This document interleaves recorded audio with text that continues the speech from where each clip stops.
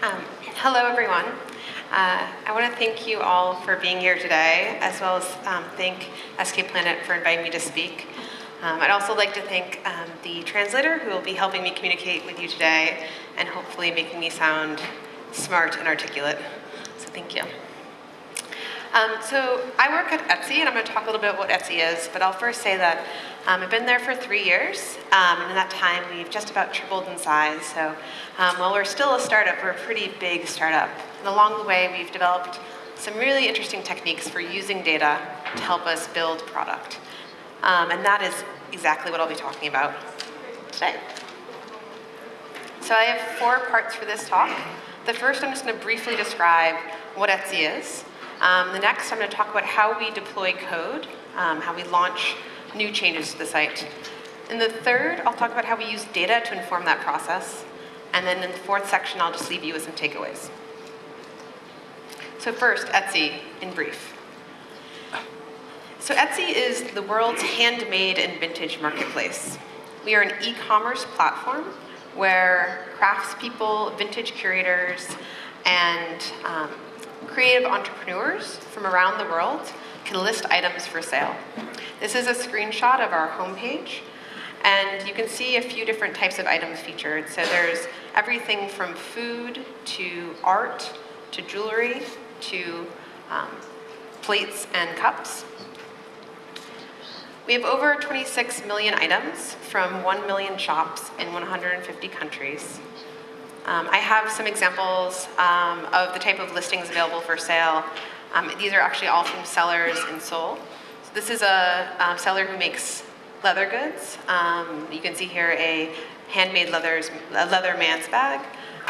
Here's a seller who takes traditional fabric and turns it into modern home decor. And here's a seller who makes little felted mice. I think this one is a couple to put on top of a wedding cake. So there's lots of different types of goods available, and the idea is that these are all unique, individual items that you really couldn't find anyplace else. And so we have a huge community of 40 million members that come to Etsy to buy goods directly from other people. What makes Etsy unique as a technology company is that we don't make any of these goods. We don't design them, we don't distribute them. Our entire value is the technology platform for both the buyers and the sellers, which makes it a really fantastic place to work in terms of our software process and data-driven development. Just to give you a few more numbers to get a sense of our scale. So we're a big site. We did over $1 billion in sales for the marketplace last year. And that means we're generating tons of data. So around 150 gigabytes of web logs daily are being collected. We also push code continuously. So every single day, we are making changes to our website, our apps. We have, I think, over 5 apps now. And we're doing that continuously. So something like some days as many as 40, 50, 60 changes are happening every single day. We call this continuous delivery. Etsy did not invent continuous delivery, but we are one of the largest e-commerce sites that use this method of software development. And certainly we're an innovator in the field. We also run lots of experiments continuously. And this is where I'm going to talk about this in the third part of my talk, is about how we leverage that continuous delivery platform to run lots of A/B tests, collect data, and use that to inform what changes we're making for our users. This is a screenshot of my inbox from February. This is a week worth of emails I have about changes. And this is just a few of them. But it gives you a sense of how frequently we're making changes. And it doesn't really matter what's on here, but the point is that we're launching things to some percentage of users, to 100% of them, to some subset of our employees all the time. We're making changes, improving the site, making it better for our buyers, making it better for our sellers every single day. Great. So moving on to the second section of my talk, I'm going to talk about continuous delivery and how we deploy code. At its core, continuous delivery boils down to this button. This is a button that you can press to deploy changes live to the site. The basic principles that allow us to use that button for single button deployment are a few. We have a single source repository, so all the code is on one repo. We automate a lot of steps of the process. So we automate the build, we automate the testing, we automate the deployment, and that leaves us in a position where we're always ready to deploy quality software at any time. And we do, many times a day. This is an example of what one of those changes could be. So on every employee's first day, all of our technical employees, so engineers, designers, product managers, they make a change to the site and they push it live. So this is an example of a change to our About page. The About page is the page on the website that shows faces for everyone who works at the company. And so what we do is when you have your first day, we'll say, okay, great, you have to go update the About page to show your face. So in this example, Ashley has, the green line indicates a new line of code. She's added her image. And the red line indicates that she's removed someone else's. And so she's made 2 changes to this file, and she's ready to push that out. So this is to give you a small example of what I'm talking about when I talk about very agile, fast development. And creating culture around it where everyone feels like they can be part of it. So why do we do this? Well, we believe that it allows us to move faster, which allows us to fail faster. And that's important because the sooner we can fail, the sooner we can know what we're doing wrong. We can find bugs in the code, we can find problems with our hypotheses, and we can therefore get to success faster as well. It's more empowering to people, so it's really exciting to come to someplace where you can make changes happen so easily and feel very safe about doing so. And it breeds a lot of confidence in the deployment process. So instead of deployments being something scary, they're something that are routine. They happen every day. And this is also a reason that we can attract really great talent. So from the perspective of having a really amazing engineering and product team, people want to work at Etsy because they have this empowering, confident, agile way of developing. So I'm going to now show you an example of what this looks like in terms of an actual product change. So this is the cart page of the website. So if you've added something to your cart, maybe in a previous visit, so a week prior someone came and they added this set of vintage rubber stamps to their cart, and they came back today, because Etsy is a place full of unique items, many of which are vintage, and there is only one available, if that item sells, then they might not be able to buy it when they came back. So this is what the cart page looks like if you added something to your cart previously and then it's no longer available. And it's a pretty terrible experience. There aren't very many options for what to do. You can see that it gives you this red, I don't think this button works. This item is currently unavailable, and it gives you some options to remove it or to contact the shop owner, but there's no way to continue shopping, your shopping experience. And so the product manager has a very simple idea. They just want to add a link next to that message saying, see similar items. And we already have a part of the site that populates similar items. Our data science team has created a beautiful page that creates a feed of items that are similar to one that you might like. And so all we want to do is just add a link and to redirect people there. How would we do that? Well, say this person has the idea at 10 in the morning. They might go and they make 2 changes to their code. So the bottom in the template is where we're actually adding the link to the page. So you can see it says, see similar items link, and then there's a link below it that is the actual URL it goes to. And above it, it says, if feature is enabled. What that means is that it's going to refer back to a config file, which is the top code snippet. And in that config file, we're telling the template whether or not this is on or off. So you see that there's an enabled line, and right now it's enabled to off. So part of our continuous delivery method is to have all of our feature changes behind config flags so we can turn them on or off very easily. And I'm going to come back to this later, but the basic concepts are right there. So the person has gone, product manager had the idea, they went and made their code changes. Again, all they're doing is adding a little link to the site. the next thing they would do is they would go through our deployment process. I'm not going to talk about this in detail, but it's a really amazing kind of simple but efficient way of deploying code that's been built by our development operations team, our DevOps team. And part of the process is getting into an IRC channel and getting into a queue to decide who's next to push. That's what this is showing. One of the next steps is to go to what's called the Deployinator, which is an internal tool that Etsy has built. It's open sourced now, that basically manages the deployment queue. And you can see a few things called out here in bigger, blown up. One is this top one is showing the last deployment, and it's showing who made the deployment, what time the deployment was, and the diff actually links to the diff in the codes, the differences between the old and the new code. And you push to a staging environment first, which is called Princess, and then you, unfortunately, I've hidden the button behind this blown up thing, but then you would push to production. And after you push, the person who makes this change, in this case it could be a product manager, this is not really a technical change, it's just adding a URL, would go and watch operational metrics to make sure nothing broke.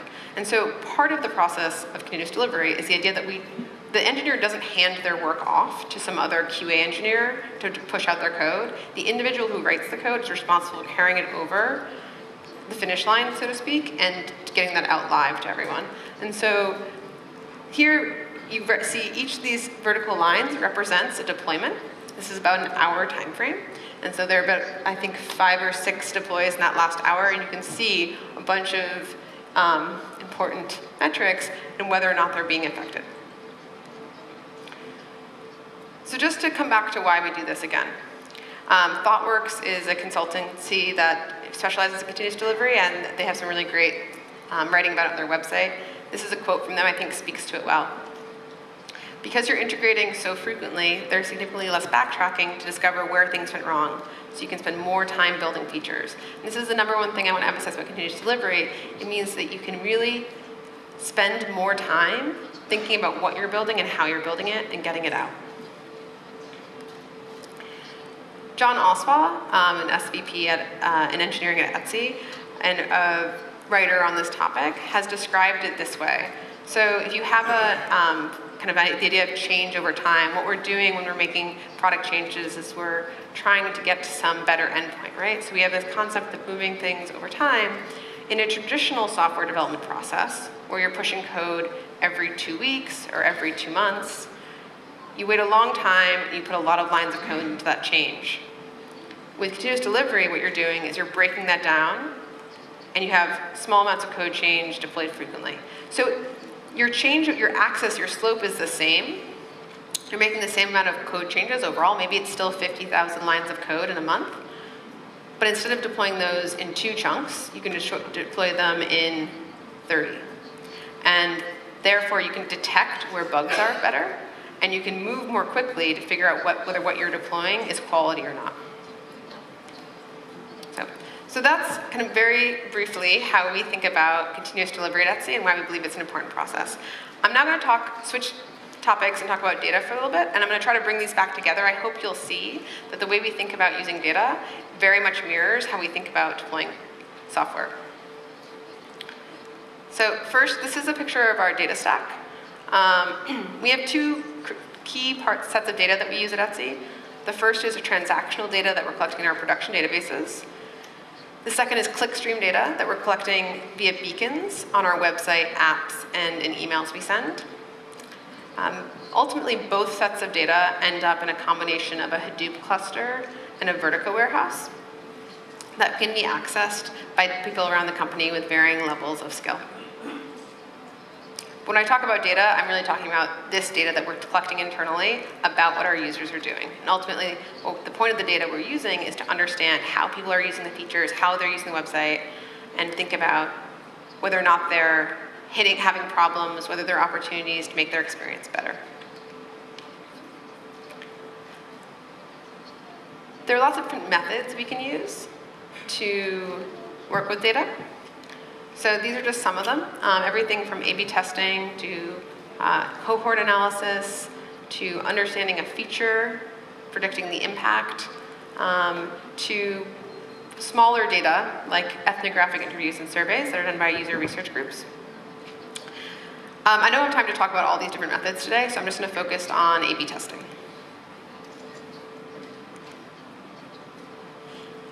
So I'm going to walk you through the steps we take with A/B testing. I just walked you through the steps we took with continuous delivery, and we do the same for A/B testing. So the first thing we do with A/B testing is we come up with a hypothesis. So here you can see this is a screenshot of an old version of our listing page. The listing page is where you have information about the item that you may want to purchase. So it's one of the most important pages on the site. And there are some things we didn't like about it that you can see that are highlighted in yellow. One is that the picture of the person was very small. And Etsy is really about connecting buyer to seller. We wanted to make sure that the person's image was more prominent. People were also sometimes confused by what it was, and they were clicking on that when they were really trying to shop. And you can see above it, we had a couple small images of other items, and people were interacting with that a lot. So we had this theory that people really wanted to look at more pictures of other listings available. We also had very confusing links to various ways to share that content, and we wanted to organize those better. So we came up with a design that addressed some of those issues. So on the right, you can see the new version, what we're going to call the treatment. On the top, there are images of more items. There's a more prominent picture of the seller. We've reorganized the information about how to buy the item. We've also reorganized the sharing information. So our hypothesis here is that this version on the right is going to lead to more engagement. So people are going to click on more other listings. They're going to be more likely to buy something. They're going to be less likely to bounce or leave immediately when they land on this page. So we have our control, we have our treatment, we have a hypothesis around it. Next thing we're going to do is launch that. And you'll see that this looks very similar to the config flag I showed you earlier. There's one difference. And that difference is that the enabled is to a numerical value instead of on or off. What that means is that, apologies. What that means is that 10% of the visitors to Etsy, a random 10%, will see the new version versus the old version. The third thing we'll do here is wait. So we've come up with our hypothesis, we come up with our new design, we push it out to a percentage of the population. Here we're gonna wait to collect enough data to make sure that we can actually run a statistical test to know whether or not the change we're seeing meets a 95% confidence interval. So for those of you who aren't familiar with sample size calculation, this website is a really great one for helping you do it. But basically, you can input how much traffic you're going to have, and it will tell you how many days you need to wait to get enough data to power your statistical test. So we wait. The fourth step is to analyze. This is an example of an in-house tool that we built at Etsy that automates a lot of the analysis associated with A/B testing. It pulls the data that we need, it visualizes it, and then it runs the appropriate t-test to see whether or not the difference between the observed for the variant and the observed for the control is statistically different. So you can see here that actually on the right, the items that are in blue and bold, it means that it meets that threshold. The p-value is that it's statistically significant, and so this suggests that actually a lot of these changes were statistically significant. So that's great. And here's also where we'll spend time actually understanding, is this having the effect we want? Let's go back to that hypothesis. We thought it was going to change bounce rate. We thought it was going to change conversion rate. Did it do those things? And that will help us make a decision. Because ultimately, right, that's what we want to do. We want to make changes that will have a positive impact. So ultimately, we turn this on or we turn this off. So I gave you an example that was very black or white, sort of like old and new, and we tested it and we made a decision. And it kind of makes it sound like it's like this. Designing, you develop, and then you measure it. Now, the problem with that sort of method is that it means that you're putting all your design work before you actually have any measurement or understanding of how people are using the site. And so at Etsy, we try to make it look more like this. Really short, iterative bursts where we can very quickly validate whether what we're changing is having the impact we expect or not. And allow that feedback from our users to influence how we're designing and thinking about the changes that we're making to the apps and website. So I'm going to go back to that example I showed you and try to complicate it a little bit by showing you what actually happened the very first time we made a change. The old listing page, and you can see that there are only a few actions that someone lands on this page for the first time. They don't want to buy this item. They don't want to press the add to cart. What else can they do? They can hit the home button, or they can click on those two images to the right. But otherwise, there's not a lot of opportunity to interact with the site beyond either purchasing or leaving. And so we wanted to try to make it easier for people to see more items, to surface more things that they might like. So we thought, what's the easiest thing we can do? Let's just add more items to the top. So there's no change to anything below that sash. It says no change to the core listing page. We've just added another module on top to test this hypothesis that people want to look at more listings. And the results of that experiment, we saw a really big impact. So a 10% reduction in bounces, an increase in listing pages viewed, and a conversion win. It's great. So when we launched the full redesign in August, the one that I showed you before is the variant, you can see that it had a version of that sash at the top. But you can see there were a lot of other changes too that weren't in that first experiment. And so that's when I say iterative bursts of testing individual changes, that's what I mean. We didn't come up with some whole new concept and spend 9 months working on it and then test it. We tested little iterations along the way. Here are examples of some of the, I think we had over 25 different versions that we tested. And you can see they all have different treatments. We're trying to learn about how users are responding to the changes in order to make sure that what we're working on is moving things in the direction we want. And it's making things better for buyers, making things better for sellers. So the idea of continuous iteration, and here I've used A/B testing as an example, is that you have an idea, and it's not that very blocky method of idea and then build it and then maybe see if it worked. But it's idea and then test and then think and iterate an idea and test it and iterate quickly. And all along the way, we're using data. And that data can be A/B testing data that I just talked about. It can be types of data I haven't talked about. It can be user research data, which is a really powerful way of knowing whether or not what you're doing is meeting the expectations and motivations of people. Data is really great for telling you what's happening, but sometimes you also need to ask people to understand what's not yet happening, but what they want to happen. So all throughout, over and over again, we're using all those inputs to help inform how we're building. So going back to this idea of continuous deployment that I talked about earlier, we had this idea of change over time and talking about small code changes deployed frequently. When I'm talking about layering data on there, I'm talking about the same exact philosophy. We're breaking down big changes into little ones so we can be sure that what we're doing is moving things in the right direction. I like to think of data adding a third axis to that chart, which is the direction of the change, right? So we're pivoting how we're building things to make sure that they are meeting our users' needs. To go back to the idea of a calendar,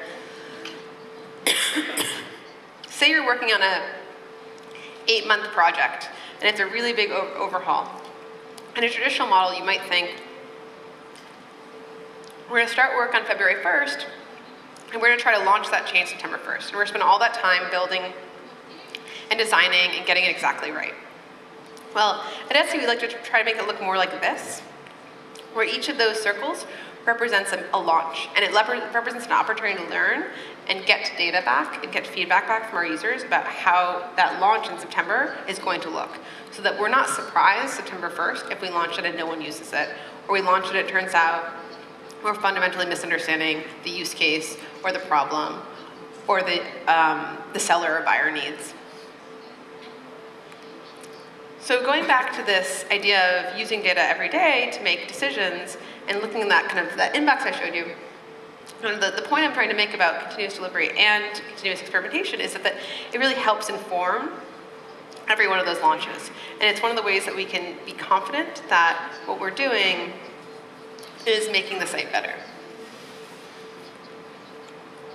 So I talked about continuous delivery and I've talked about data. I'm now just going to leave you with a few takeaways that try to sum up exactly what the point I'm making.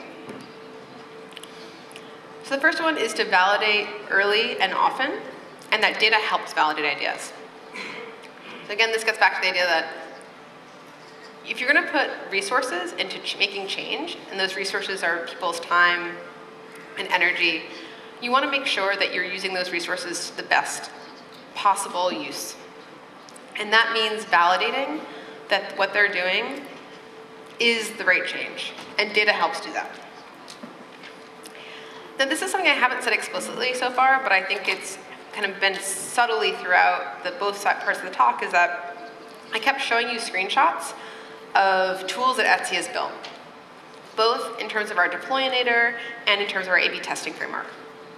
And the reason I showed you those is because those are really important to the fact that we freed up people's time to spend more time thinking about the users and thinking about the product, because they have workflows and tools in place to automate a lot of the more mundane aspects.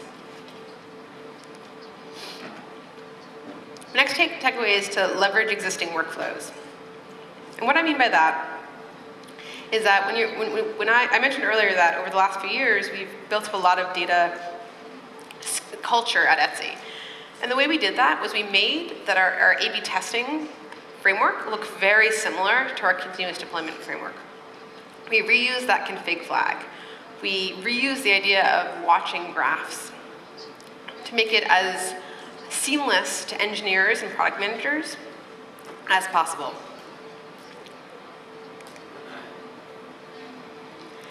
And then the last one I'm going to leave you with is kind of to refute something that I hear a lot, and it's that experimentation is just for optimization. And I kind of reject that idea. I think experimentation can be incredibly helpful in making big changes. Just because you're breaking a big change into smaller steps doesn't mean you're not getting as far. It just means that you're being more confident in the steps you're taking, and you're being more agile in your approach to potential pitfalls. So I would certainly encourage everyone to think about using data and experimentation in big and small changes. My last takeaway will be to point you to some other talks on these topics that are really great and go into more detail, especially around continuous delivery. And with that, I think that's all I have for right now.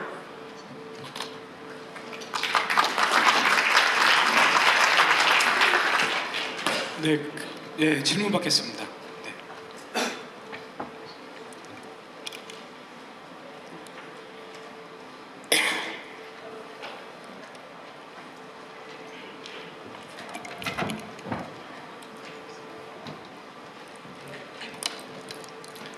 Hello. Hi. I'm Shukadeh Khan from Samsung Electronics. I'm a software engineer, and what I can see from your presentation is that you always keep changing the interface of your web page. Yes. And I wonder, wouldn't it be that frustrating and sometimes confusing for the end user? And how do you deal with that aspect of your work? Thank you. That's a really great question, and it's not an easy one to answer, because it really is a matter of finding the right balance between making those rapid changes and respecting users' workflows. So I would say that one thing is that the changes that we're talking about making are usually released to a very small subset of people, and they're usually relatively minor. And so for most people, and I'm specifically talking about people who buy on the website, I mean, think about your favorite online website where you might buy from. Maybe you visit it once a day, but a lot of times, especially when you're talking about buying behavior, you're visiting less frequently. And you might not necessarily notice if we've moved, a module slightly, or we've kind of added bigger images. It honestly might not even cross your radar, because you're not making those before and after comparisons that we were just making. So that one thing I would say is, I think in large part people don't notice.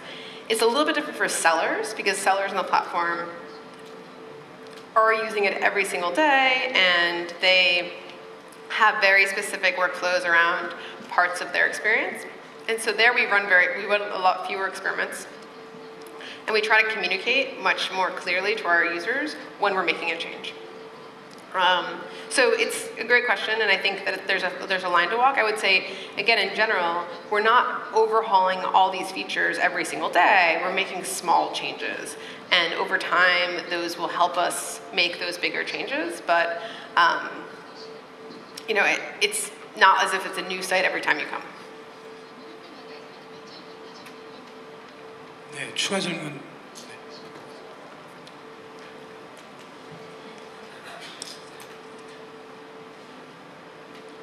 네,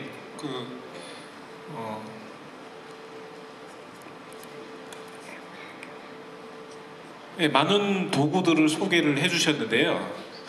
그것들을 갖추어 나가는 과정에서 어떤 어려움들이 있었고 어떤 툴들을 뭐 도입하는 어떤 순서 뭐 이런 것들이 있었는지 그런 것들이 궁금하거든요. 그거에 대해서 설명 부탁드립니다. That's another great question. So certainly we have to prioritize development of internal tools, especially because it can take away from the development of tools for our users. I would say it's been an organic process in the sense that a lot of the things that we're building are for engineers, and engineers love to build things that make their lives better. And so we're seeing people find problems in their workflow and want to work around them by building something. Another thing I hear asked a lot is why we don't use more third-party tools. And so, for example, for A/B testing, there are third-party tools out there that you can use to automate the analysis. And that a lot has to do with the fact that Etsy has a very strong engineering culture, and we want to build things in-house because we want to make them very specific to our use cases, and we want to be able to own the data ETL from start all the way to finish. But it's an ongoing process, and so we go through planning cycles where we have to decide what we're going to be spending our time and our resources on, and we do have to think about how much do we want to invest in improving that A/B testing framework that we have internally, and weigh that against other options. So I think there's prioritization involved, as there is with any project. We've been lucky enough to be a high-growth company where we're not so resource constrained that we have to make incredibly tough choices around that. But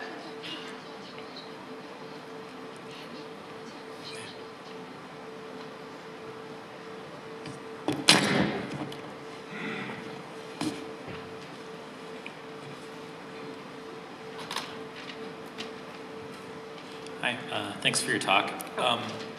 So my question is, you talked a bit about this fast-fail iterative process to release. And I was wondering, how do you decide how to make those iterations? Because I imagine that has a big impact on your data sets as well. Because the size of the change and how observable it is to the end user will probably have an impact on how reliable the end data is. Yeah, so that gets back into the slide I had that talked about how you, I realized I didn't talk about it in depth, but sample size calculation. So the inputs that go into deciding how long you need to run an experiment for are how big you anticipate the change to be in your key metric, and how many people are seeing it, and then the confidence interval you want. So for example, if we're trying to change something like our bounce rate, maybe we'll expect a 5% change in that, and it's not much. And the way we can get to that faster is either increase the number of people who see that, right? Or run it for longer. And so that's another place where we kind of sometimes have to make a decision between, do we want people, we don't want to run things for a month. So maybe we want to run things at most 2 weeks. And how many people, what's the lowest, I guess this is what I'm trying to say. We always try to look for the lowest number of people we can show it to get data we need in a timely manner. Where timely to us means usually a couple weeks or less. So, I think your question raises another point, which I think is about also running experiments or being iterative is not an excuse to be lazy or careless about how you're thinking about your changes. Because to the first questioner's point, you're going to be disrupting people, and so you want to be very, very conscious that you're making smart decisions about how you're iterating, and that you're using your time and your bandwidth wisely. And I mean, I've made it seem like we have this ability to make all these changes, which we do, but at the end of the day, we also only have 52 weeks in the year.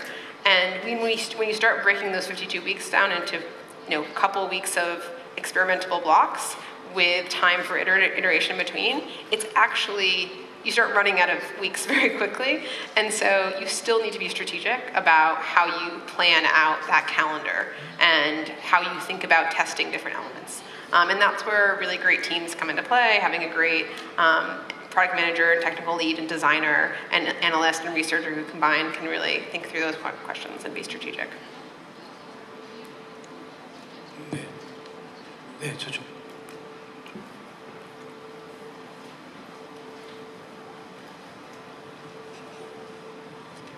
Thanks for the talk. I'm a UX designer at Escape Planet. I'm just wondering, how do you co-work with UX designers? Because I'm asking because designers want to solve one big problem rather than consecutive many small problems. Yep, it's another great question, and I wish that the designer who worked on the listing page redesign was here to talk about it, because she would do a much better job than I would at answering this question. She's actually the one who designed my little iterative timeline for me. And I think one thing she would say is that she sees the type of data she gets back from analytics as an aid to her design. So because she can still visualize the endpoint of this is where we want to take it, and sometimes that's where we start, is say we want to go in this direction, and then it's a matter of thinking about how do we validate those changes in smaller steps than that end goal. And it might be that at the end of that process, it looks exactly what was envisioned originally, or it might be that along the way that we've informed that and shaped it and made it look a little bit different, but it still holds true to that original vision mostly. Or it might be that we actually went in a completely different direction, and all those things are possible. But I try not to think of it as an antagonistic relationship between designer and data, but I recognize that sometimes there's more tension than others, depending especially on the culture of the company. I like to think at Etsy, designers are very excited to use all the data we have, and especially because they're key components of our product development teams. They're right there in the rooms making decisions. They're looking at the experiment results as well, and using that to think about how they're designing. So it's a good question. I think it depends a little bit on the culture of the company. I hope that they can work together.